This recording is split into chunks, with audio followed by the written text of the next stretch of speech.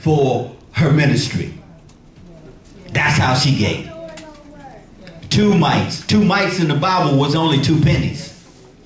But that meant a lot to God. Amen. That meant a lot to him. More than the thousands and the $1 million that the rest of them sold. Because she gave out of lack. Amen. Because she did not have. That's why she gave. And see, we church, we get it mixed up. We get it mixed up. We think that just because we don't have enough, or the economy is coming down against us. Everything is so high. I can't afford to sow into the ministry. I got bills. Do you know I got bills? I got 2 car notes. Why you got 2 car notes? You can't drive with one. You need to get rid of one so you can sow into the kingdom of God. Because you know, the only thing that you do for Christ is going to last. That's the only thing that's going to last. All that you do for Christ is going to last. And I wish the body of Christ would get out of the mentality of thinking that all preachers, I'm not going to say they don't. Not all preachers take the money and put their kids through college. Amen. Not all preachers take the money and buy Lear jets. They don't. Some preachers work. Some preachers have to work. I'm a preacher that do work, and I work so that I can sow into the ministry of the kingdom of God so it can reach nations. So the gospel can be preached around the world. That's why I sow into the ministry, and that's why I work. I ain't gonna be working too much longer though, church. Amen. Come on now. I ain't gonna be working too much longer. Speak that. Be it I retire, he returns, or he turns the situation around. Amen. And he can do it. And he can do it for you too. And some of you tired, sick and tired, and sick and tired of working. You entrepreneurs. You entrepreneurs. You need to start your own business. You need to pursue your dream and your heart's desires. Because God, He's just waiting for you. He's waiting for you. You say, oh, well, I'm waiting on the Lord. I need to pray about this. What you need to pray about, what you need to wait on the Lord for. You need to get to stepping. Amen. Can I be real with you? You need to get to stepping. I mean, look, when Peter saw him coming, he asked him, could I come out on the water? Some of us need to step out on the water. Some of us need to get out the boat, your little comfort zone, and walk on the water. Y'all ain't hearing me, dude. Y'all ain't hearing me. I'll preach to the walls. It don't matter to me. I'll preach to the wall. Some of you need to get out of your comfort zone and stop depending on man. And start depending on God. Because He can do all but fail. He can do all but fail. Y'all ain't hearing me in here. Y'all ain't hearing me. Peter saw him walking on the water. And he asked him, he said, Lord, bid me to come out on the water. Where was the other disciples? Still in their comfort zone. Oh, I ain't getting out the boat. I'll drown.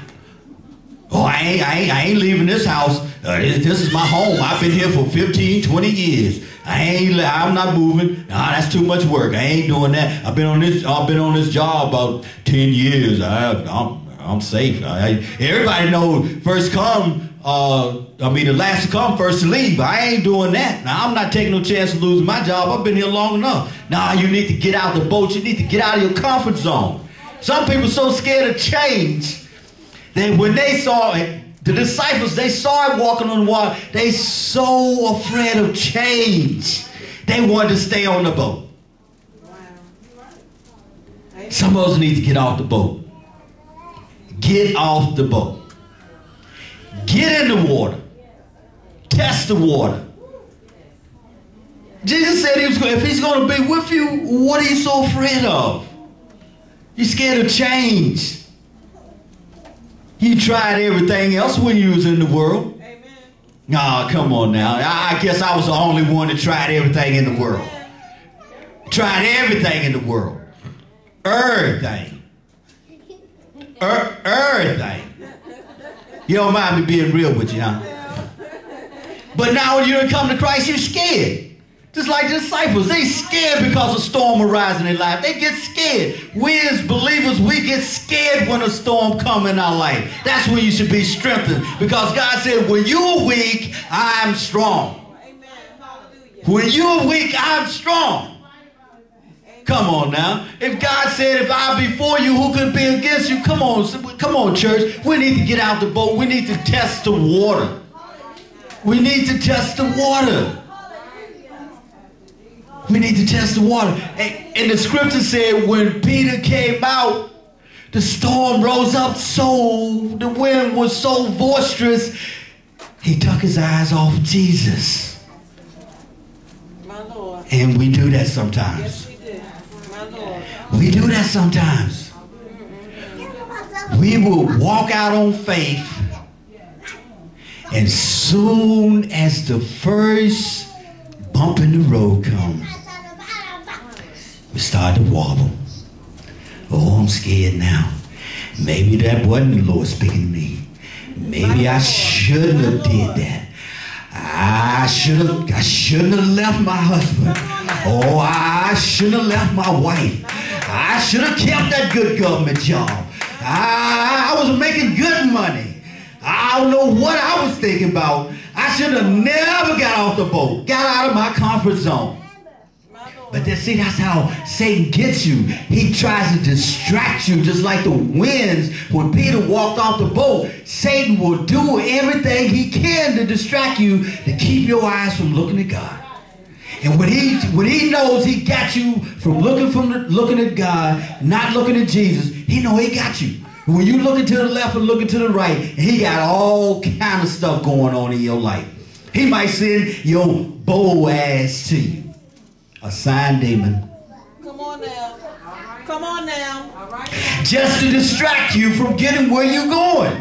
Oh, finally, thank you, Lord. The man, the woman I've been looking for all my life finally came. Now you done forgot about your vision. Because now you stuck on stupid.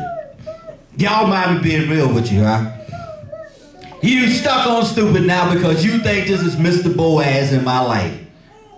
Not so. Not so. If God puts you on assignment, if he sends you out there, you need to keep your eyes on what God is calling you to do. Y'all ain't hearing me in here. You need to keep your eyes on your prize. Because Satan will do everything he can to distract you. He will give you that brand new Mercedes you was looking for. Because he knows once you get that brand new Mercedes or whatever, I don't know whose taste that ain't my taste either. Lexus is mine. But I'm not going to get caught up on my Lexus and say, I'm going to stay home Sunday and shine this baby up. I don't need to go to church today. I got what I want from the Lord. And that's the way we get church. As soon as we get what we want, Satan just laughing all the way because he knows that he's giving you something that's going to keep you from going where you're supposed to be. He knows that. He'll put a distraction out there so you can't get where you're going.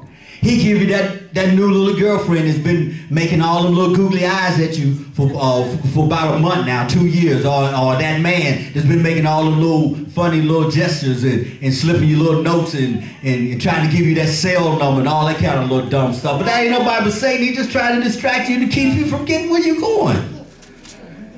That's all he's doing. Come on, y'all. We got to be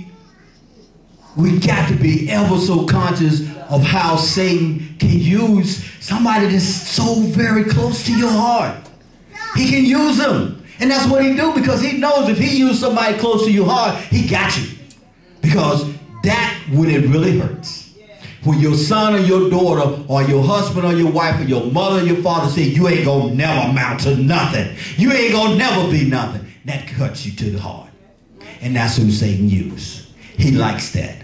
He likes to use somebody that's close to your heart because he know he got you. And he be sitting back laughing. And then here you come back with it said, I know you didn't say that to me. Well, it wasn't, because the Bible said we don't even wrestle against flesh and blood. I ain't wrestling against nobody in here. It's powers and principalities. That's the ruler of darkness who works in the earth. That's Satan.